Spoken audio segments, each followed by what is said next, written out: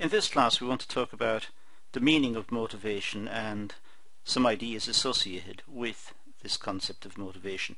Also its importance within business itself. So let's start by posing the question, what is motivation?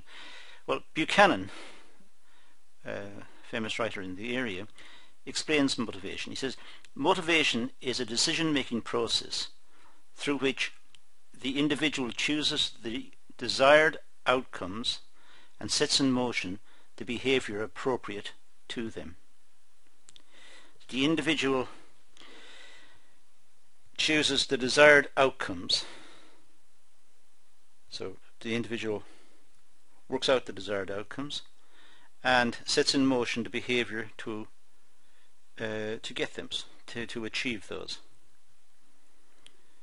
And the people therefore are motivated to get the desired outcome. That's presumably what lies behind it. Martin defines motivation within an organization. Reflect on any team sport. The player spends considerable time and effort on the field attempting to exhort the other players to perform more effectively. Now, so we see motivation in teamwork, we see it in sports, we see it in business. It is trying to get the players, the workers, to exert more effort and to engage the work more fully.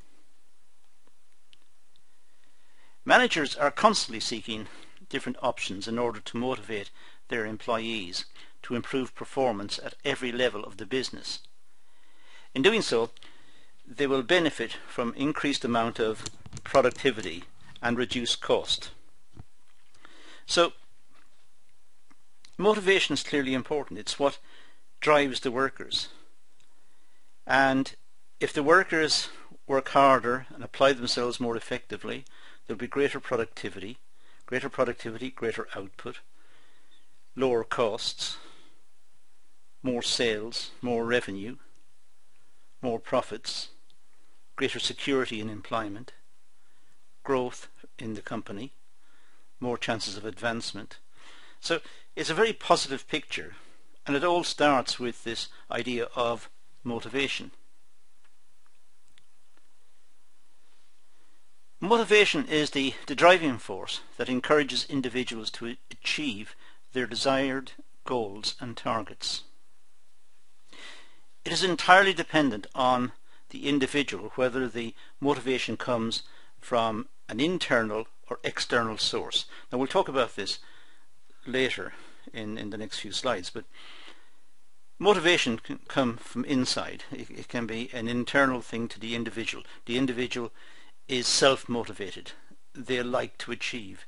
They like to work hard and apply themselves. Or it could be external. It could be some sort of external influence that's encouraging them to work harder and to engage with the tasks that are set. The need for motivation is an ongoing process. If one goal has been achieved, the need arises to achieve another goal. So it's very seldom that it's a single goal to be achieved. Normally when the workers have achieved one goal, the focus moves on to look at the next one to try and improve that. So it's a constant stream of activities aimed at improving the workflow, improving productivity, and this is done through trying to improve the motivation of the workers. Now the importance of motivation. Well, individual capabilities are put into action. Individuals are capable. Human beings are very capable. We are creative and we are competent at many tasks.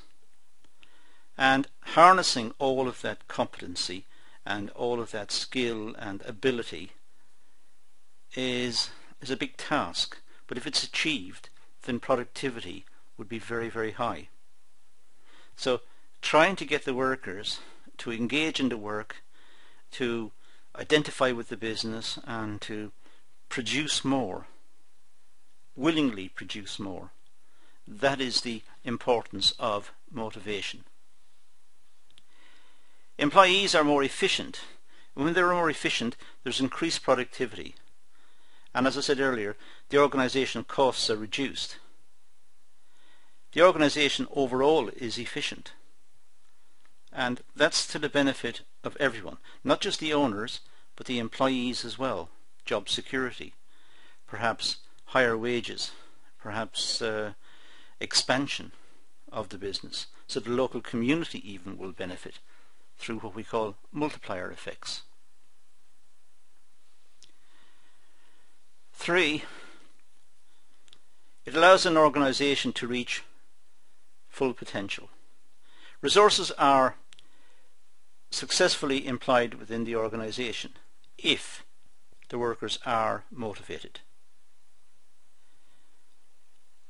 Generally speaking, when workers are motivated, the organization will be a friendly place and more conducive to work. There will be a better spirit within the workforce if they're motivated. If they're not motivated, it can be a very dismal environment, a very depressing environment. Finally, employees are fully aware of their goals and act in accordance to achieve these goals. Well, if the employees know what their goals are, then they can work towards them. If there's ambiguity about that, then the workers may not be motivated. They don't know what they're trying to achieve. They don't know what the task is. They don't know what the long-run goal is. So it's important to have motivation within the organization for these reasons. It's also important to encourage a more relaxed and approachable environment. You could have career motivation based on the idea of career progression. Workers like to be able to get promotion, to be recognized, and it helps them with their obligations at home, outside of the workplace. Obligations to buy a house perhaps, or to look after a family, or to run a car, which may be necessary to get to work. So motivation means that the workers have the opportunity to perhaps seek promotion. There may be financial motivation as well. Perhaps if the workers are working hard and more engaged, there will be bonuses or some additional payments.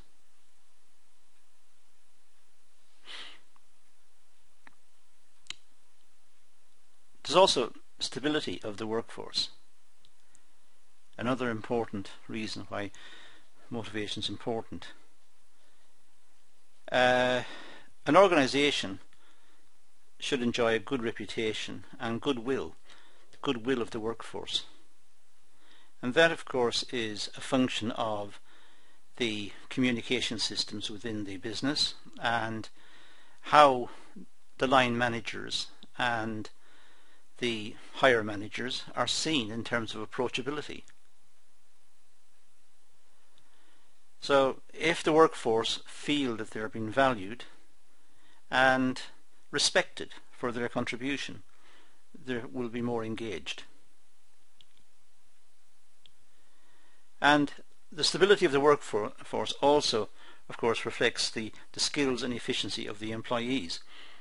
That can work two ways. If the skills and efficiency of the employees are not generally recognized and not rewarded, then the skilled parts of the workforce may have an incentive to move job, to leave the company and seek employment elsewhere, where perhaps they're more highly valued. So that's an issue. Now, the importance of motivation to an individual. Well, the individual aims to achieve personal goals.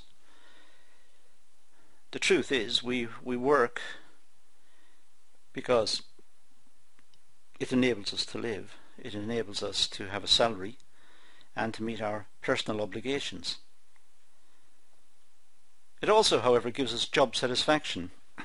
A good job will give us job satisfaction, so we can relate to the job. We like going to work. It's not a bad experience. And the fact that we have disposable income and we like to work gives us self-esteem. And perhaps if we do a good job we would be promoted, so there's a development need.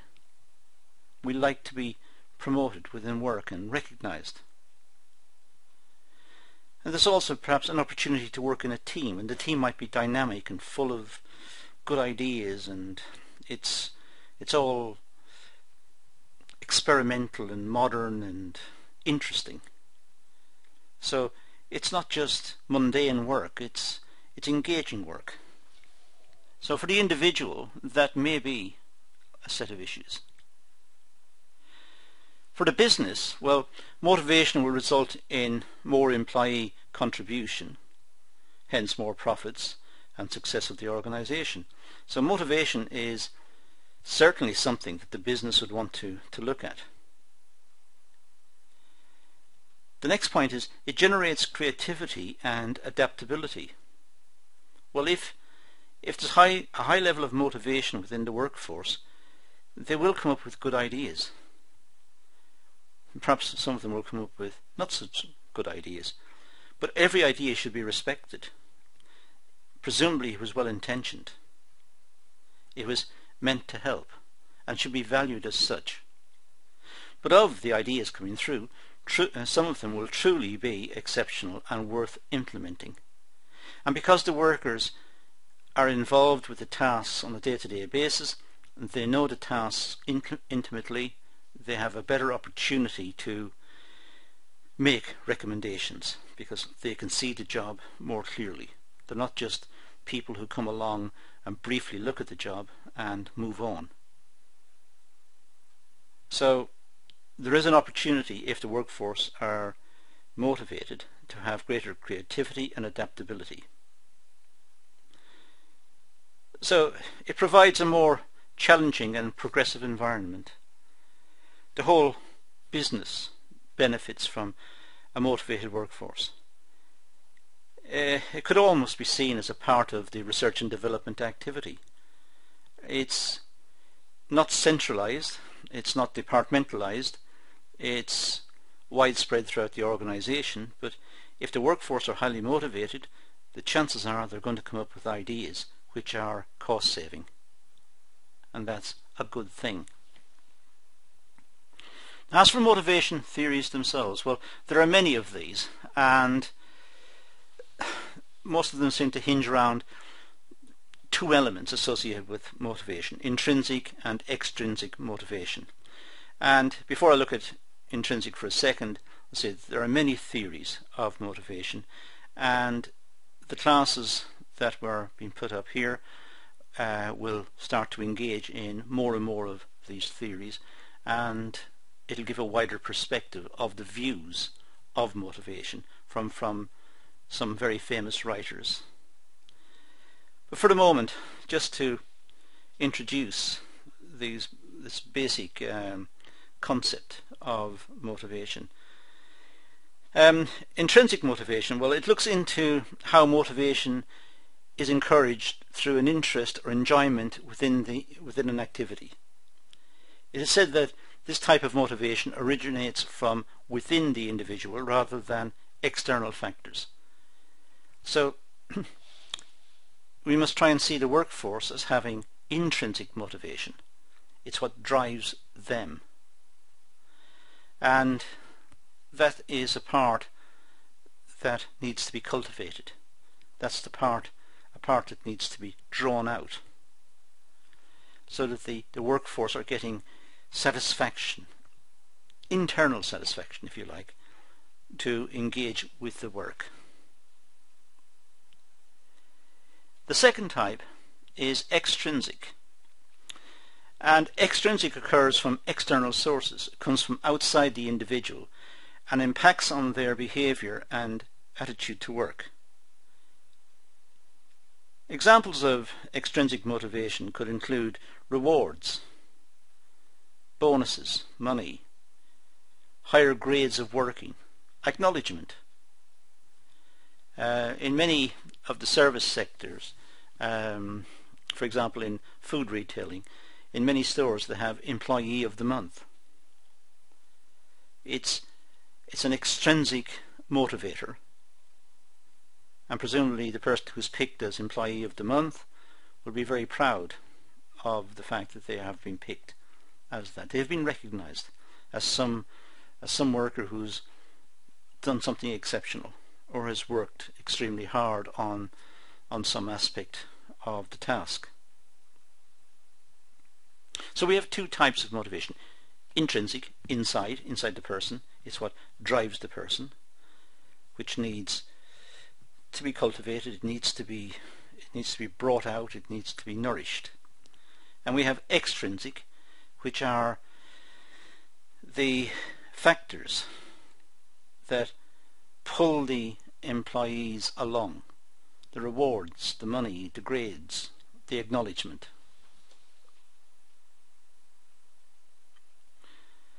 So we've looked at two types of motivation: intrinsic and extrinsic, and these are related to the work activity, and there's a level of reward which each receives.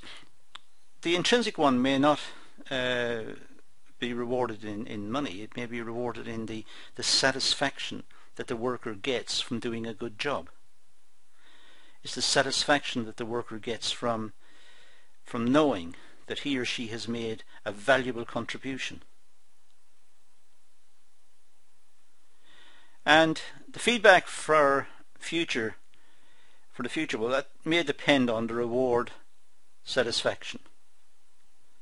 So the feedback for future may depend on the extent to which each worker feels that they were rewarded, were recognized, and were valued. That's the intrinsic. It'll also depend on the effectiveness of bonuses and promotions and so on as an incentive for the workforce to be more motivated.